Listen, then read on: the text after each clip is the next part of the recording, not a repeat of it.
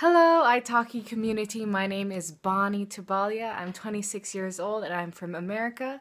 Born in Philadelphia, then I moved to Chicago, then Boston, and now my parents live in New Jersey. But I live in Japan. I've lived in Japan for 3.5 years as an English teacher, so I have a lot of real hands-on experience teaching English as a second language. I've taught babies to adults, so I can handle any age range. My lessons are designed to be, anything, but mostly conversation based. But if you have your own materials or you want to go through anything, if you have any questions, please ask me. My lessons are flexible and fun, and I just want to get to know you. So let's talk, and I'll see you soon. Bye.